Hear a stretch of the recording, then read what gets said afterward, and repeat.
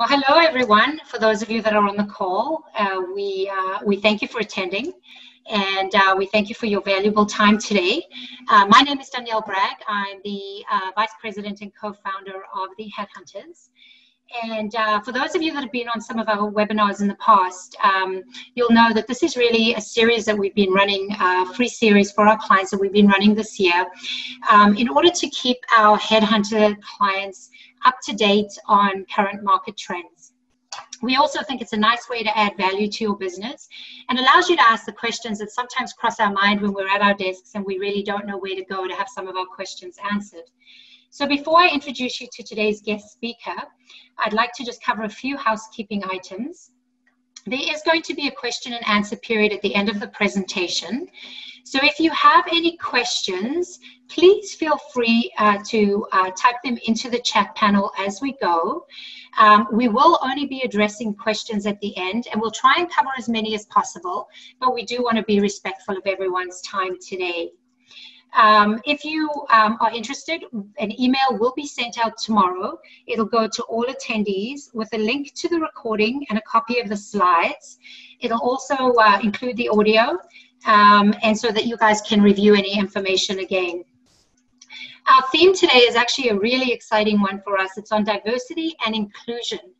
And what we're seeing in the marketplace today is this seems to be a really hot topic right now, especially with HR. So we're hoping that today will provide you with a bit of an introduction for those of you seeking to understand how to build and implement diversity and inclusion strategy within your organization. So I'd like to welcome and introduce our guest speaker. Her name is Nicole McCabe from SAP. And Nicole is actually joining us today from Philadelphia. Nicole's background is she was actually with SAP as the global head of gender equality for 4.5 years. She was hired to define and execute a sustainable strategy to help SAP achieve its gender diversity target by the end of 2017. And she managed to attain that within 6 months ahead of schedule. She's also led the largest EDGE certification project, making SAP the first multinational technology company to achieve this global business certification standard for gender equality. Today, she's a senior director of business development within SAP's corporate strategy team. Welcome, Nicole, and over to you. Thank you. Thank you so much for the lovely introduction, and thanks for having me here today. As mentioned, we'll talk a little bit about diversity and inclusion, why it matters, and then also start to touch on the topic of unconscious bias. That's a buzzword that we hear a lot out there now in the media. Maybe you've heard of it, maybe you haven't, but we'll talk a little bit more about that. And then obviously I'd love to leave individuals with quick ways to get started, because this can also be an extremely overwhelming topic. And I think we have a quick poll that we would like to launch first, just around, does your organization currently have a D&I or diversity and inclusion strategy? So I'll give everyone a couple minutes to answer that. And while I give them 30 seconds or so more, I will tell you that, you mentioned the targets that SAP had when it came to women specifically, and we focus on different elements of diversity and inclusion. But for the women specifically, we had started at a little over 18% women in leadership, and that was 5 years ago, and now we're at 25% and growing. So, but a lot had to go into that, and I'll tell you all of the tales that I've learned along the way. So it looks like most of you do not have a D&I strategy, and I'll use D&I throughout the presentation to mean diversity and inclusion. Some of you don't know, and then some of you do, which is fantastic. Okay, we can clear that. Thank you. So at SAP, diversity and inclusion really became paramount, I would say back in 2010, 2011, and we're a 40-year-plus organization. So it started to become really important because we noticed the diversity of our customers, of the nationalities of employees that were working together. We were increasingly global in our dynamics and organizations. So we were constantly dealing across various cultures when we were trying to get work done. And then we also started to look at our things like women in the workforce. For example, we have a big program around autism at work where we're hiring individuals with autism. So they started to notice that if we take all of these elements together, there's a lot of perspectives and a lot of unique experiences that we can start to draw on that will make us as an organization more successful. So this is where really we started to say, wait a minute, let's tap into some of this, knowing that as a whole, as an organization, it would make us more sustainable and more competitive and far more innovative being in the technology space. So why do people even need to care about it? I mentioned the ones that SAP does, but the reality is that the way in which we work is changing. The whole world of work is really changing, right? There's a global population. They're increasingly diverse.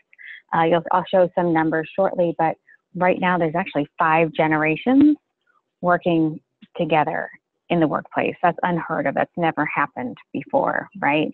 You're dealing with topics around gender, women coming back into the workforce.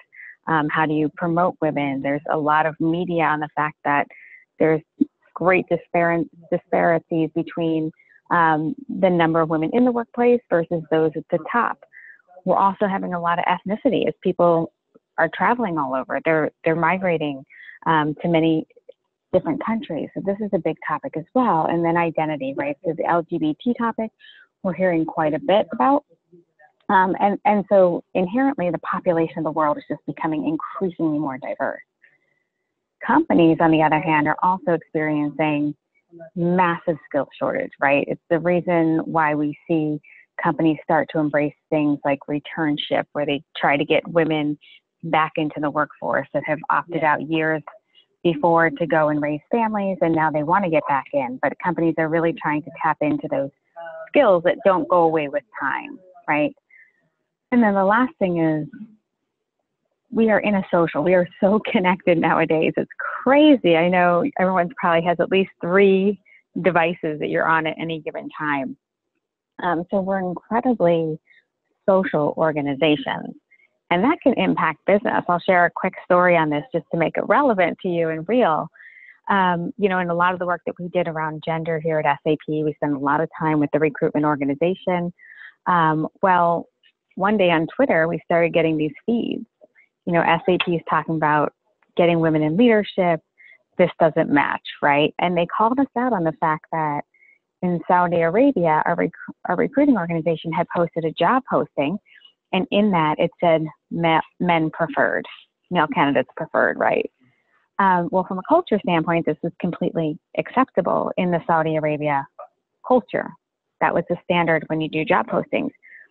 But because it was in the social space, it went beyond those walls, right? So now that language did not translate from globally what's acceptable. So, you know, we had to have conversations there, and you tweak things as you go on your journeys.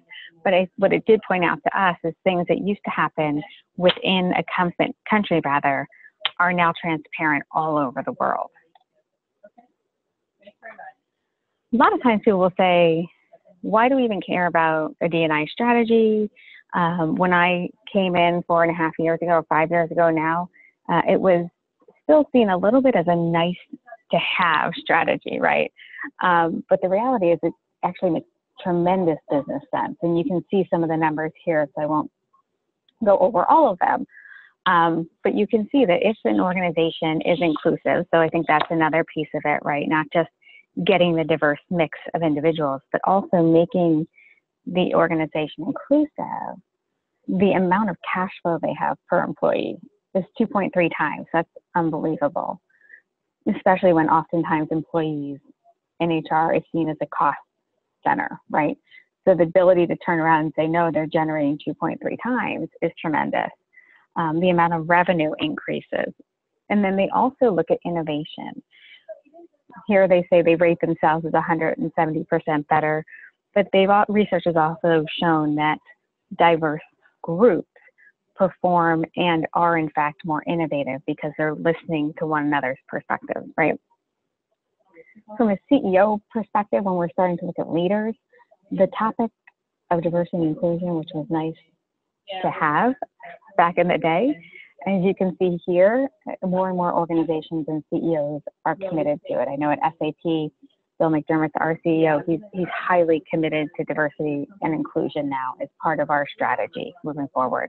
And he's not alone. You see here, 85% of the CEOs say that if they had a D&I strategy, that they're sure it would enhance their performance. But it also helps you generate money into the economy, right? So extending beyond the business. There's a research that McKinsey put out, and they said basically, if as a global economy we're able to achieve gender equality, it's going to add $12 trillion to the global domestic product, right? That's just gender parity, which is crazy because it's something that we oftentimes talk about the numbers, but we can't put that financial piece around it. At SAP, for example, one of the things that we did because we were struggling to build a business case for diversity, we did some research and said, okay, well, diversity and inclusion is closely tied to employee engagement. Yeah. And we worked with PwC and built out how we would measure employee engagement, and a lot of it had to do with inclusion. But what was the financial return for SAP if we focused on employee engagement as a measurement?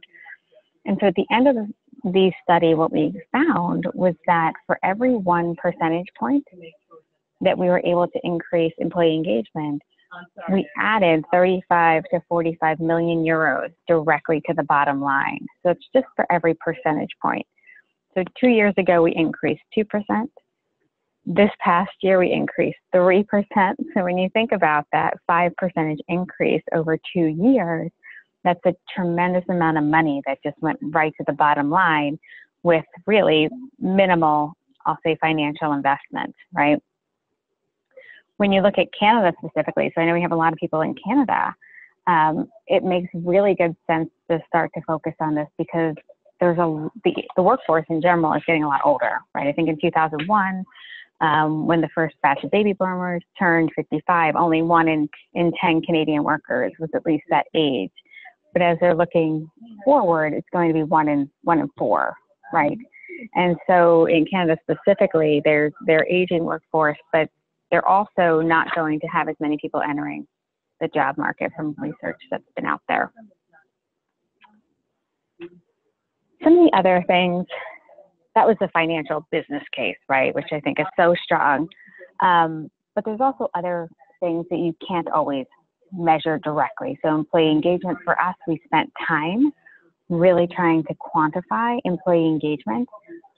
But the reality is when you look at employee engagement and you're able to create sort of these bias-free workplaces, you're going to be able to better not only attract talent, but you're going to be able to better retain the employees that you have, so that reduces turnover costs.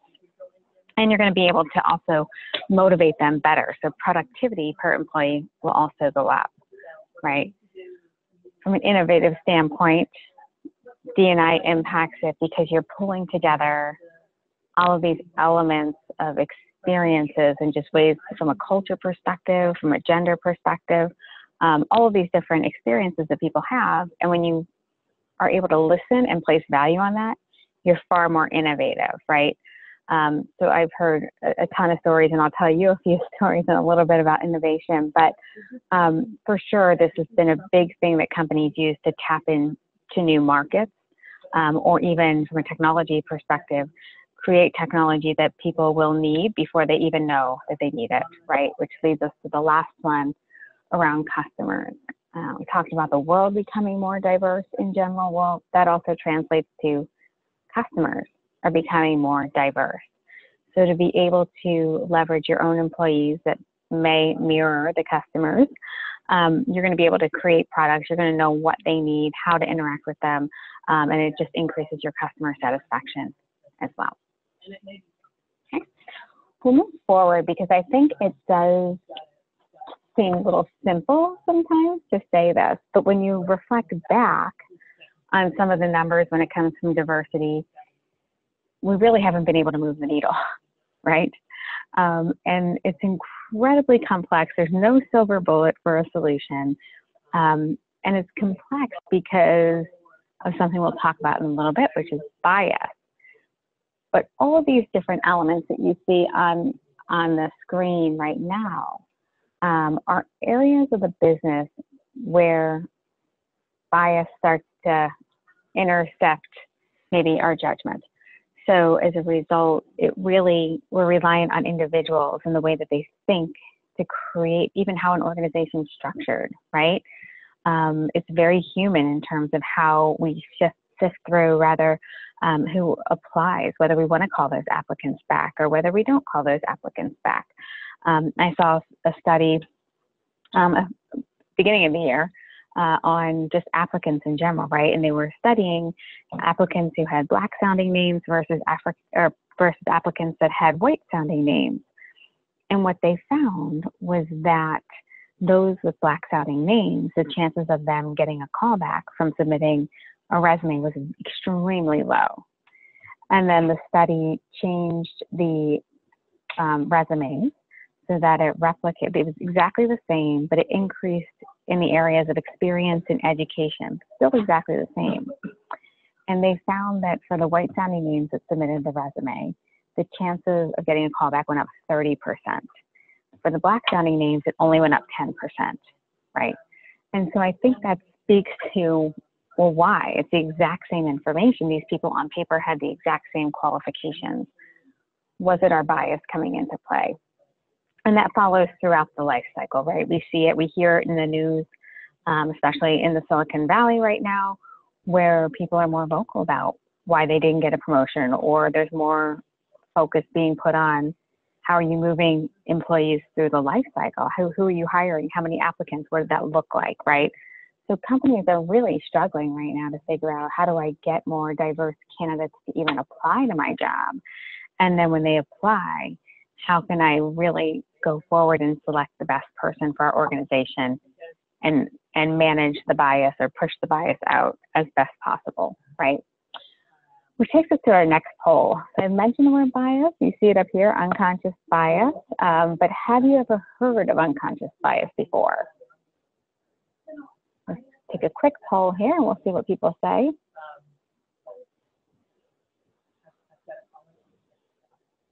All right.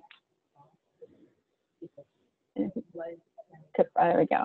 Okay, good. So most of you know what it is, and some of you do, but you're not quite sure what it means. So great. So if we can close out the poll, I'll move forward and I'll do a quick explanation. So unconscious bias is really something that's just embedded in who we are. It doesn't make us bad people. Harvard had an implicit bias quiz you could take to find out what your specific bias are. But it's really inherent. So if you look at this graph, at the center of it is you, but all the rings on the outside formulate the perspectives that you bring to the table. So you have things that are much more sometimes obvious in nature for the most part, things like your age and race, things that you don't have control over, shall we say. And then as you move out, there's other influences that come into play, right?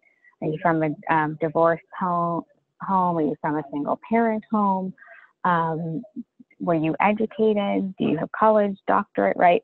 So all of these things start to come into play and formulate your views on the world and how you approach life in general.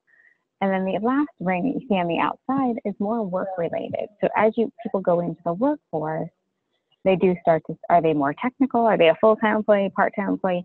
All of these experiences as well add up to what you bring to the table in terms of your perspective at a business level. And I think that's really important because I can tell you personally, I was working with an executive. I brought him out to see a client one day in an old role that I had. And then we just started talking and he was very curious. He kept asking me questions like, what was your background? Where did you come from? And I mentioned to him that I used to be a district sales manager at Frito-Lay, completely unrelated to my current role. But he just stopped dead in his tracks and said, I wish I knew that yesterday because we were just down at Frito-Lay trying to sell them business, right?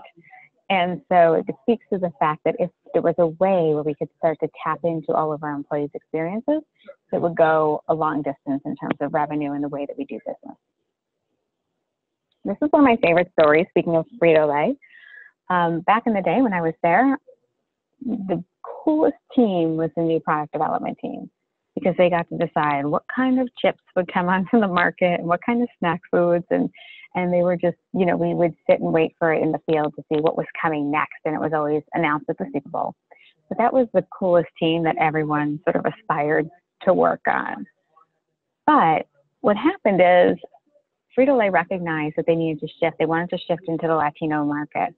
It was a growing population. They recognized this. At the same time, they had their Latino employee network raising their hand and saying, you know what, we're tired of just putting on network events. We want to get more involved with the business. So the Latino employee network went to the new product development team and said, we have ideas for chips.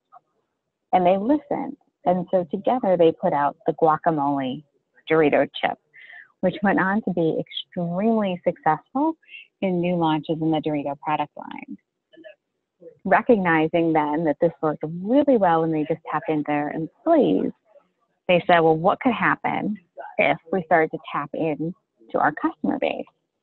So Frito-Lay then launched the Do Us a Flavor contest. And the contest winner, you know, obviously their chip got made, but they also got some sort of financial reward. So this was the 2014 Do Us a Flavor contest winner. I did just see on the news the other day that they launched it again. So be anxious to see what the new chip is as we go into 2018 for sure. It also, so this example opens our eyes, right, to the fact that perspectives are everywhere. So they're in our employee base, but they're also walking around with the people that touch and use our products every day, and some that just don't, but they have the expertise.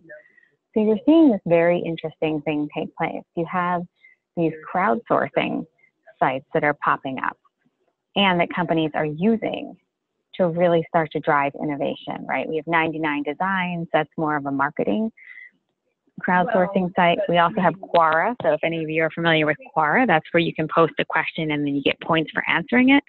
And then you have things like My Starbucks Idea, where they're asking for ideas from not only employees, but also customers. I believe that's how the little red stick came to fruition at Starbucks. So you see companies tapping into these crowdsourcing platforms, as well as individuals themselves. Some do it just to answer homework questions. Likewise, we're also seeing diversity and inclusion start to be a focus in terms of culture, right? And making or breaking companies. So companies like Uber, they've been in the news a lot lately. Theranos was in the news. Upload, which is a virtual reality organization, were in the news.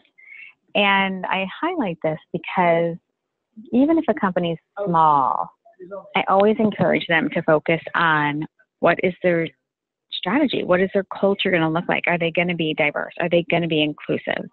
And start to build that in at that level, because once you grow to thousands and thousands of people, it becomes much more difficult to change. If you understand it at the beginning and are aware of it and are very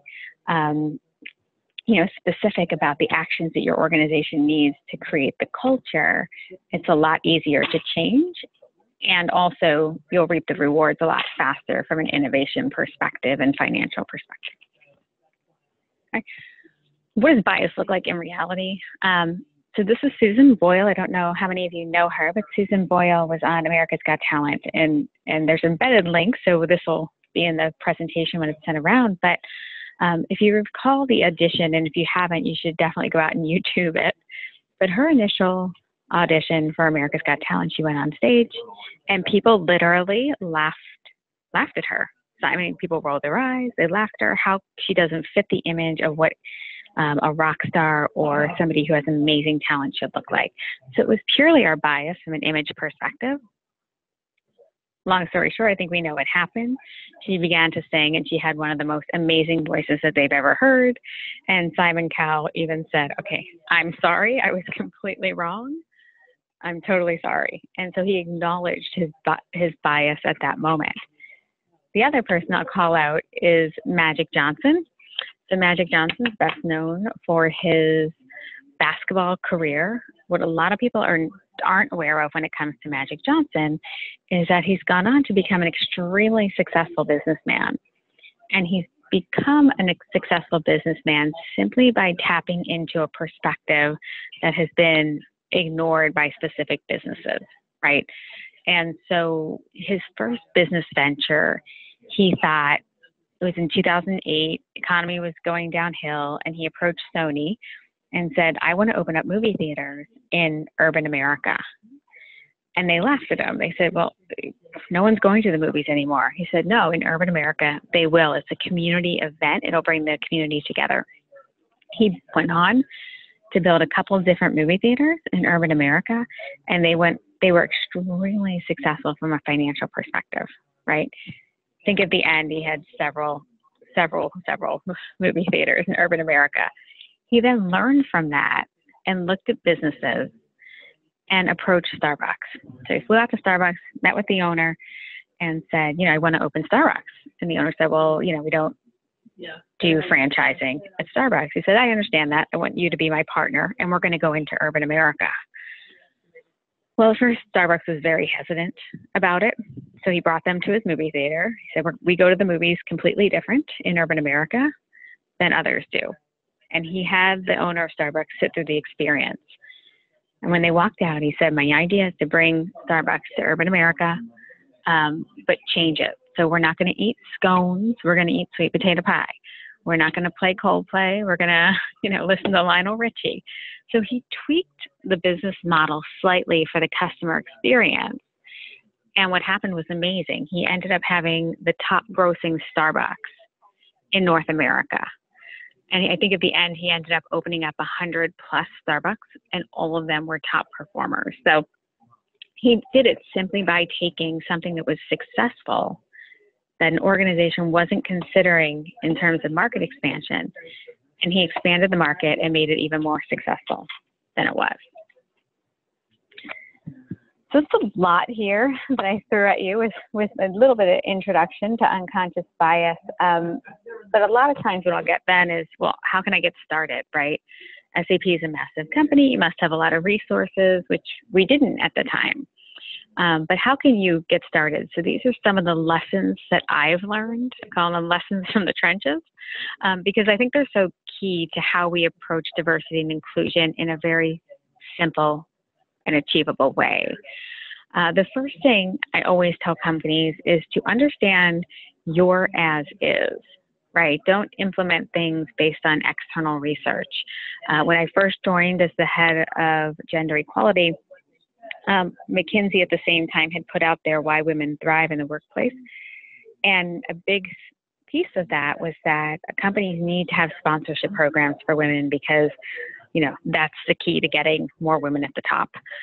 Well, I woke up the next morning and I think 10 executives had sent the research to me, all saying this needs to be a priority. We need to have a sponsorship program. And so I had to push back a little bit and say, well, guess what? Sponsorship is not going to address our issues. And so just understand the as is for you, understand where your challenges are, and understand how they're all interrelated. Also, the third bullet you see here is understand how you're going to measure goals. When I first joined as well, there was a tremendous amount of activities. I think I had 10 different flavors of a female mentoring program, and no one was really clear in terms of how we were going to measure success. I talked about our employee engagement score. Ultimately, that's now how we measure success. But back then, there was no clear measurement for our goals. And when you have a goal that you're trying to move toward that you can measure, you'll be amazed how quickly you can filter through a lot of the activities and filter out a lot of the work that people are doing. And then the last thing is don't fix something that can't be confirmed as a problem. So many people would say, oh, recruiting's the issue, like we have a recruiting issue.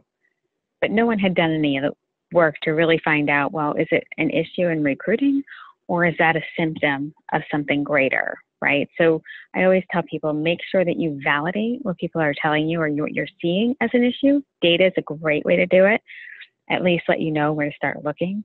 But don't fix something that in the end is a symptom and not truly a problem. And the end of the day, this isn't like sales. I know a sales mantra is if you increase the number of activities, eventually you're going to have impact. Diversity and inclusion is not like that. But if you do more activities, it does not always equal impact. It could have actually the reverse effect. So going back to all of the points that I mentioned above, really get focused on which activities are going to help you fix the root and establish a really strong foundation so that ultimately can drive impact. And then lastly, a couple of simple ways to get started. Assess where your organization is at. Ask simple questions, right? Look at the dimensions of diversity that you can measure. Generational, for example. Gender is one of them. If you have employee networks, see if you can tap into them to get a better understanding of, maybe it's race or ethnicity.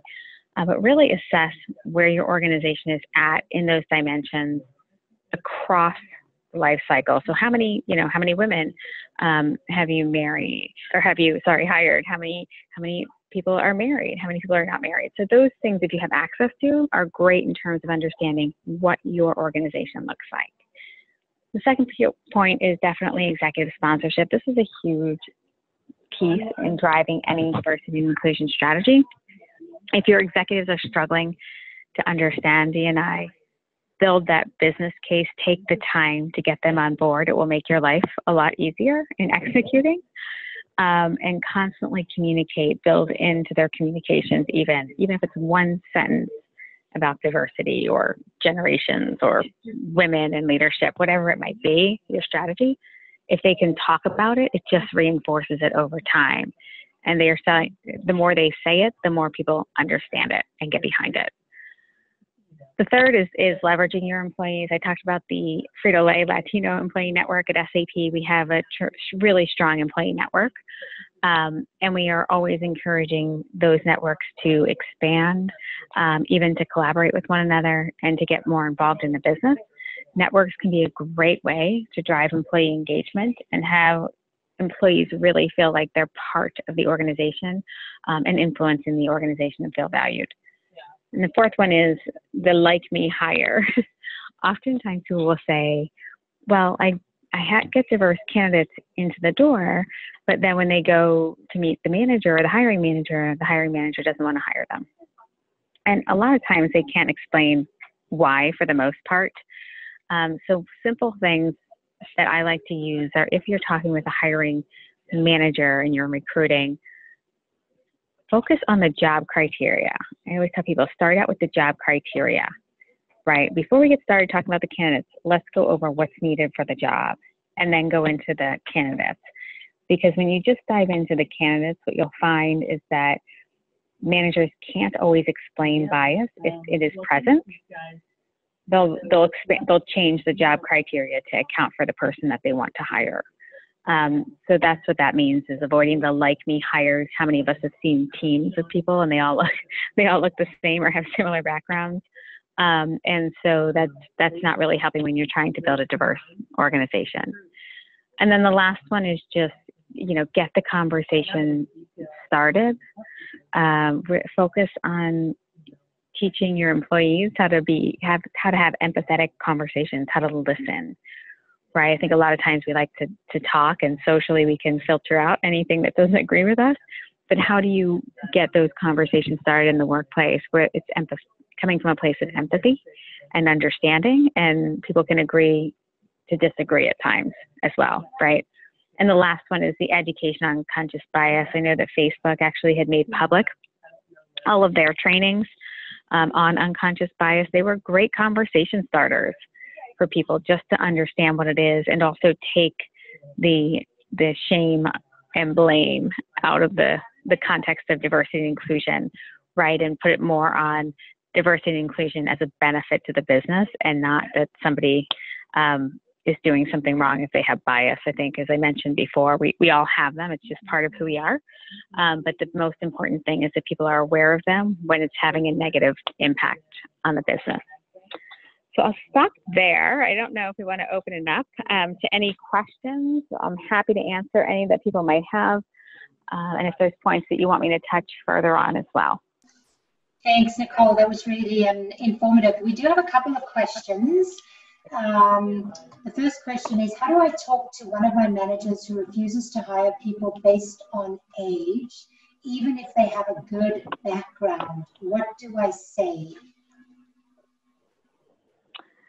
Who refuses on age? Well, I think it's, well, I would dig deeper and find out why, right? What is the age thing? I've heard people say to me too, I won't work for anyone that's younger than me.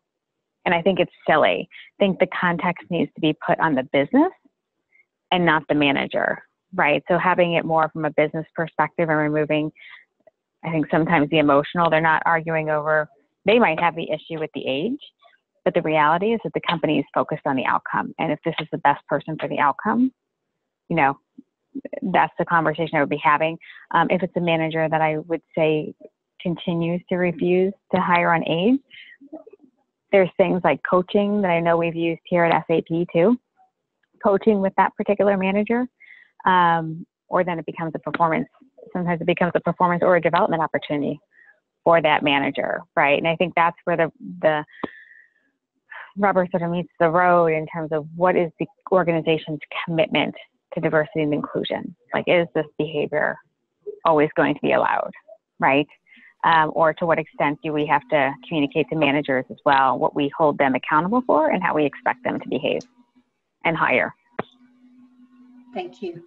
Another question, and this one came through to me via email from one of my clients. When including staff and clients, do you advocate focus groups, internal surveys? In your experience, what has the fastest and most effective impact to promote inclusion? Oh, it's such a good question, because I think oftentimes, I think surveys are a great place to start in terms of getting a pulse on whether your organization is being inclusive. At SAP, we have the employee engagement score that comes directly out of an annual survey that we run. We have specific questions related to inclusion. But I think that's always a good barometer for where to start when it comes to inclusion. I also tell people that look at the way that when you talk about diversity and inclusion internally, look at the way that you're talking to the employees, right? Oftentimes when we talk about, we'll say, oh, we're very committed to diversity and inclusion. And then organizations will dive into, you know, we need women, or we need, you know, African Americans or Latinos, or, you know, more millennials. And when you start to dive into those specific categories, you immediately exclude people, right? People that can't identify with that. And if your messaging continues like that over a long period of time, you actually start to drive that feeling of being excluded versus included. So I also say to people, aside from the surveys, figure out how to engage all employees. And one clear way is the messaging and how you talk about D&I. Great, thank you. Another question, are there general targets considered ideal for diversity levels of gender, age, anything like that? Is there any general target? Some people will say general targets should be, you know, for women as an example, general targets would be 50-50. Right, 50%. Well, 50% of the population works, so therefore, as women, so 50% of your employees should be women. That gets a little bit. It gets tricky, right? Because not all of them have degrees or skills in the areas that you're fulfilling in terms of jobs, right? So it gets a little tricky. Being in a technology company, for us, it's quite a bit of a struggle. We get that. We had that pushback of 25% when we hit it. Well, why isn't it 50? Well, it's not. You know, so we had to sort of explain that it's a real push just to get to 25, and we continue to push forward. So there's no real guidelines, but I would also say look at your environment, look at your hiring pool, right? Like, who are you hiring? What are the types of jobs? And then you can drill down from there as well. So if you're a financial company and you're looking to fulfill a large number of jobs related to finance, well, you may have a totally different talent pool. So you always want to at least mirror, if not, pass the hiring pool that's available. Great. And I think just for the sake of time, one last question. And I know this is a lot of the our clients on the call today are running mid-sized businesses. So businesses obviously not as large as SAP, and many of them are reliant on an immigrant workforce. So there are a lot of cultural differences within the workforce.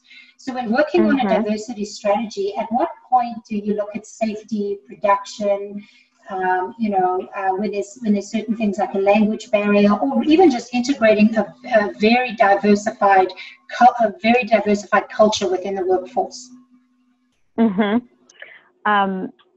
think you build it from the ground up. I think it has to be part of it. You have to have people understand it. I mean, SAP our company is based in Germany, but we're all over the world. So we constantly are getting those types of challenges that pop up, right?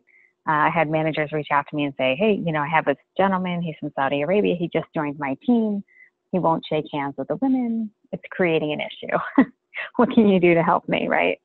And so I gave him some resources that we have. We used a company that did quick online training, which was also good for sales or anyone traveling abroad. Like if you're going abroad, or if you have someone coming to you from a particular country, you could look up the country and really get an understanding of, what's acceptable etiquette there.